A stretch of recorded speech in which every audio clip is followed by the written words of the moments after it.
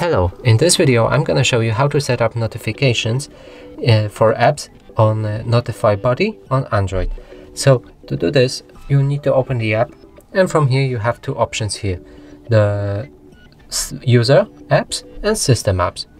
And in both you can choose the apps you want notifications to get from.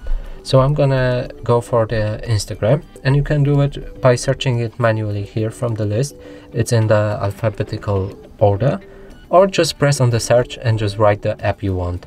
So I'm going for Instagram, so obviously I'm gonna search for that, and now I'm gonna press on it, and from here I can enable or disable LED, choose the color I want for the LED to light up, so it's gonna be red, and choose the LED shape.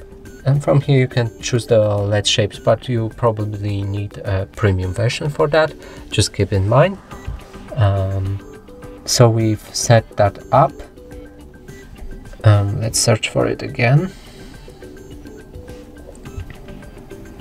It's enabled here. You can also do enable or disable it right here. And if you get notification from it, it should show in the block screen. Like maybe it will right now. It doesn't, because I didn't get any notification.